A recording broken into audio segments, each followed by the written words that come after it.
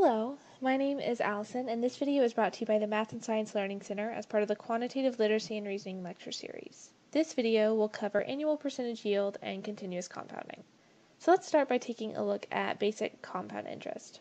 When we talk about compound interest, we are generally given an annual percentage rate, which tells us the amount of interest that is charged over 1 year. Now, the thing with compounding is that it happens within that year, and so we end up splitting this rate into a periodic rate. We divide the APR by the number of compoundings, and that smaller interest rate gets charged each compounding. But because we're charging it to a larger amount each time, we end up actually generating more interest than our original APR. So this value, this larger value, gets a name of annual percentage yield.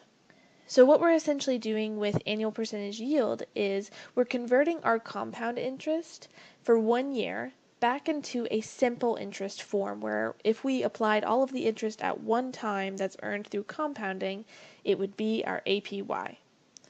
Now, we're just talking about the percentage here. We're not looking for a dollar amount. We only want the amount of interest that is earned in a year. Notice that what we're essentially doing in this formula is we're taking our compound interest formula and just making t equal to 1.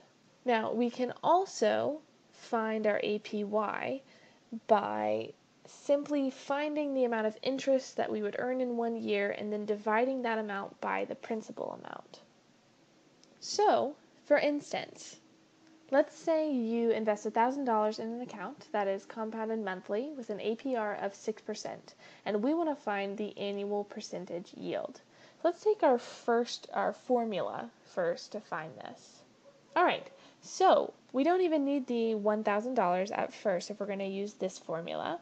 We do need our APR of 6%, and we need to know that it's compounded monthly. So when something is compounded monthly, that means it's compounded 12 times in 1 year.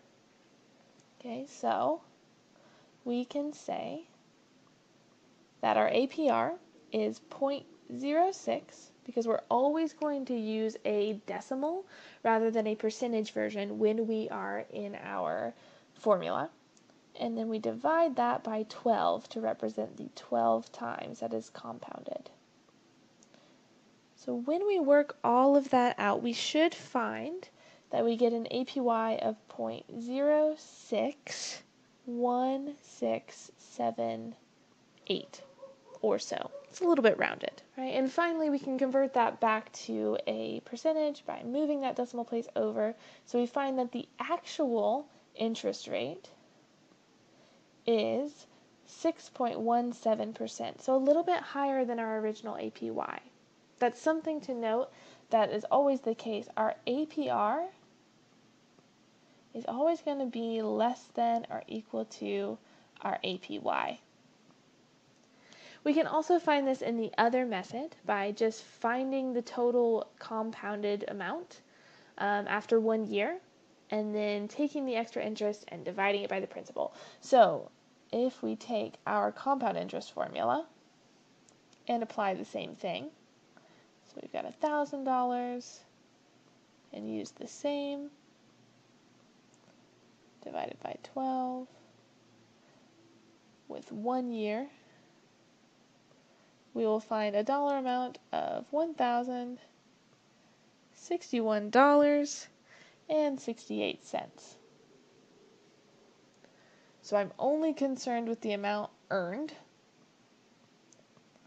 So I take my total amount and subtract away the principal to find that I got $61.68 in that first year. So to find the APY, I can simply divide that by 1,000, and I should get 0.06168. Or in other words, 6.17 if we round. So even though we had an APR of 6%, if we want to get all of our interest at one time, we would actually be generating 6.17% in interest, which is great in terms of a savings account, but you do have to be careful because the same idea applies with credit cards. meaning that even though they tell you a certain interest rate, you might actually be getting charged quite a bit more depending on how much or how often it is compounded. Now let's take this scenario a little bit further and look at how the different frequencies of compounding affects our APY. So I think it's pretty clear. The more we compound, the more we're going to earn, which obviously means that our APY is going to be higher. Now, the thing to notice, though, is that as we get to the end of this chart, even though we're compounding more frequently, our APY seems to be reaching a limit. Why is that the case? To understand why this is, we have to look back at our compounding interest formula. So if we look back at our formula here, looking at the stuff in the box, we need to ask ourselves the question, what happens as n gets really big, right? When n gets really big, that means that we're compounding more frequently. So we noticed in our chart that it seemed to be capping off at a certain place or arriving at a limit, but we don't really know yet what's happening there. So we need to ask the question, what happens if n gets really, really big? So if we're going to ask that question mathematically, the way we write that is by saying the limit as n approaches infinity. Now, this is calculus stuff, so it's a little bit beyond the scope of this class. So don't worry too much about the notation. Just worry about the fact that we're asking the question, what happens if we compound a lot? Yeah, if we compound every hour, every minute, every second, every millisecond. That's essentially what we're asking. So, when we look at this boxed section and we ask ourselves the question, what happens when n gets really, really big? If we apply some calculus, we find that it's going to approach a number called e.